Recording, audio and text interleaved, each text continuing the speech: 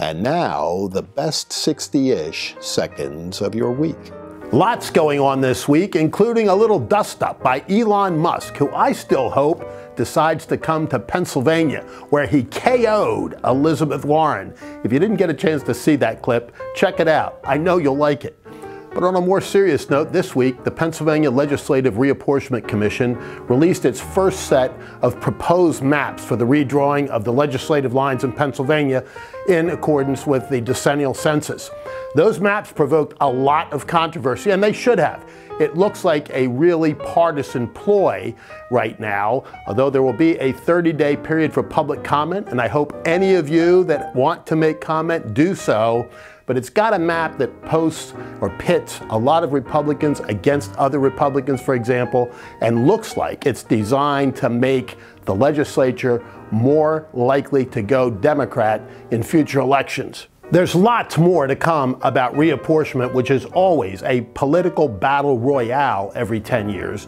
But this week, the House passed a package of proposed constitutional amendments about some things as important as voter identification. You know, I've been saying all along, it's planes, trains, and automobiles. You can't get on an airplane. You can't get on a train. You can't rent a car without photo identification. And yet there are those in our Commonwealth who think it would be just fine if you should be able to show up and vote without showing some form of proper identification.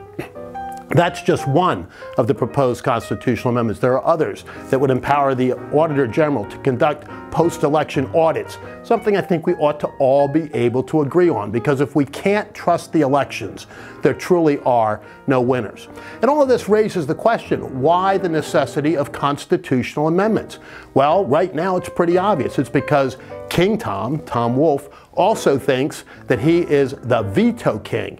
He's already vetoed over 50 pieces of proposed legislation passed by the General Assembly. You know what that means is that he's vetoing the manifest wishes of the people as expressed through their elected representatives. Now, every once in a while, vetoes are appropriate. We all, I think, would agree on that.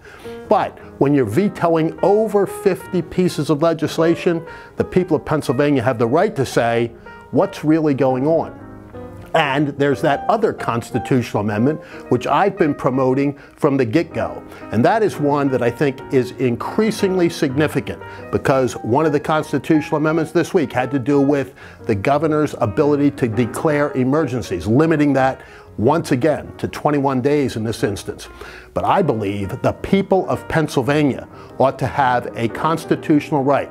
We the people, all of us, ought to be able to recall and remove from office any governor that thinks he or she is a king.